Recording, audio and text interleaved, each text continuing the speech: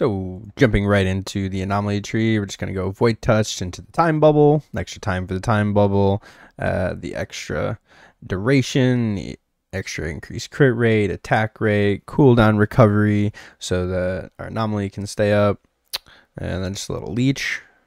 Rive, we go all the way over to Ripples of Oblivion. Weapon Specialist is super important for this one.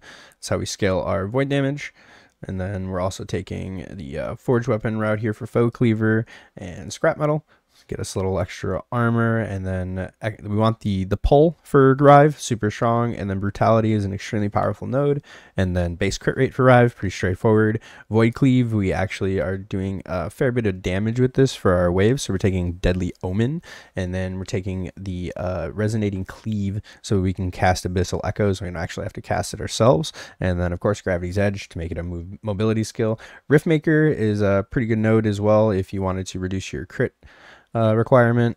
Screaming Rifts is super important for the armor shred in this build. That way we don't need healing hands or anything like that. And then we also get increased armor shred effectiveness, extra attack speed, and time rot chance here to amplify other damage as well through the skills. Time sap, warp time, extremely powerful. Catching up's not really super necessary. You could drop that. Time loss wisdom I really like for the cooldown, and then terminal void rift. Food for worms and the harbinger of dust node are they're really equal in damage output, so you could take either one that you want. It's kind of flexible there. We're taking Juggernaut into Fearless, Armorclad for some DR, and then Valiant Charge for CDR. On the mobility skills, you can trade some time and faith points for more mobility skill cooldown if you want. Kind of flexible there. Extra health here, flat void damage. The leech extremely powerful, more flat. Extra crit multi from 1 wonder here. The kill threshold, super nice. Time rot chance, then the extra void damage with the time rot chance. Extra vitality, echo chance, extra echo chance, more echo chance, movement skill and void damage. Really nice nodes, and then extra vitality and health, extra nice there. Then going into the gear, you want a Leonines with vitality and strength. We ran an Omni. I had a 3 LP Titan Heart, a 2 LP Apathy with flat void, Phantom Grips with crit damage, 2 LP Shatter Chains with health, or with crit rate on the ring, sorry, crit damage on the relic, some boots with some stats on them, and then I would have liked to have some Eternal Gauntlets, but just couldn't find a good pair.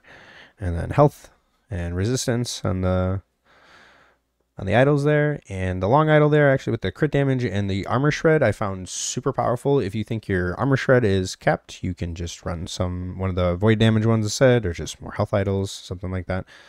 But yeah, that is the build. I'll leave a link to it in the description, and this wasn't really much of a guide, more so just my experience with it so far. And showing a little bit of what I did with the build. I'll leave some extra echo clips at the end of this. It's very much an objective rush kind of build. It does it really good on bosses because of the Apathy's Maw. It does pretty good damage with Rive. If I could have had a 2 LP with attack speed and flat, that would have been a much better situation, and I probably would have pushed a little higher corruption, but I slammed so many of them, I just couldn't get one.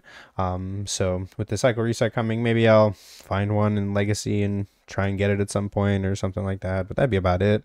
And yeah, would I recommend the build? Sure, it was fun.